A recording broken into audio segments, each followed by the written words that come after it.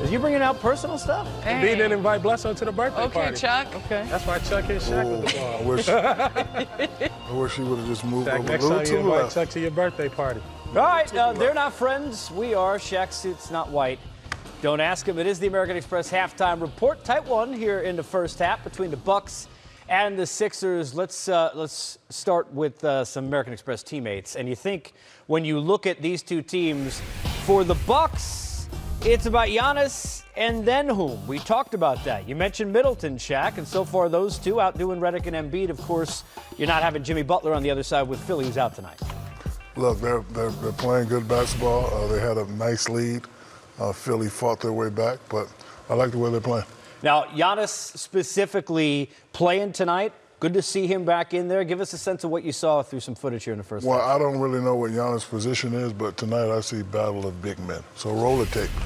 You know, some talk about who's the best big man in the league, and, you know, Giannis said, you know what, let's just let our peers decide. And he's actually going at Joel Embiid. I know last time they played Embiid at 40, but look, he's going at him, drawing fouls, taking it to him.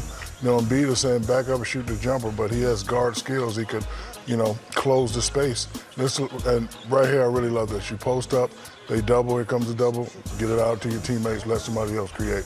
And this is why, in my opinion, he's the MVP. Plays aggressive, plays smart, plays defense, keeps everybody involved. I like the way this kid is playing. You mentioned aggressive, and BD, we're watching the first half, and you're watching Simmons, and that's a word that maybe you'd like to see more of on the other side. What is it about Ben's game that you want to see him kind of elevate as we head in here final stretch? Well, I want to see Ben Simmons pick up the pace. You know, you're being the point guard of, you know, the Philadelphia 76ers. You have to push with pace because that allows you to flatten out the defense.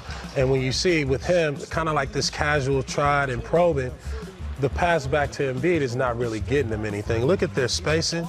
They're confused on offense, but when he pushes the ball with thrust and velocity, great things happen for them because he can use his size to see over the defense or to create shots. But I think he needs to do what Giannis is doing and pound, jump hook. You know, make the defense come to him and double team and be a force instead of being a facilitator. Took only 4 shots, had 7 assists in the game, facilitating, as you said. Embiid, we saw, even wincing in warm-ups, weren't sure he'd play. Back after missing 3 with the knee. What'd you see, Candace, in the first half? Yeah, I think Embiid is great when he builds from the inside out. And in the first half, as BD showed in his highlight, it was a lot of Ben Simmons throwing back to Embiid. And I think this is a shot that the entire Eastern Conference is willing to live with Embiid.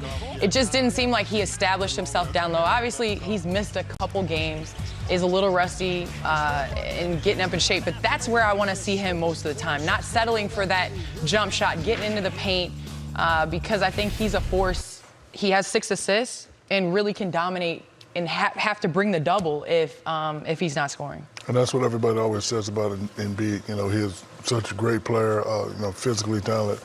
They would like to see him inside more, dominate more, but, you know, he settles too much for the jumper. You know, part of that is the way they're running their offense, though, right, BD? Yeah. Because he's coming in as the trailer. We're sitting there watching the plays, almost like an easy DH dribble handoff, if you will, where he's by himself and almost you've got Ben just kind of sitting there like a fullback. That has nothing to do with anything. I don't care what play they call. Slow it down. Slow it down. Wait for the big man. I'm the last one. I don't care. Yep. Get it to the guard. I'm going on this side right there. Swing it, boom, and then we run the offense. I don't care what. Or even if he probes and flattens it out, it gives Embiid enough time to get to the other side of the block. They're not moving the ball at all around the perimeter. So if Ben Simmons can get down the floor, then Embiid will get down the floor. And it's a shame that, sorry to cut you off, it's a shame that they're 14th in the league when it comes to point blanks. They should definitely be in the top 5. Go ahead. Honestly, a lot of it has to do with him running the floor. I mean, we said it, we noticed it early on. He's huffing and puffing right now and not in the greatest of shape from missing games. So I think it's him sprinting rim to rim and getting that early position too. All right, should be an interesting second half, and then it's only the first half of our doubleheader. Can you name yet 3 Lakers who are playing later? Come on. Caruso. Lance. Rondo. Caruso.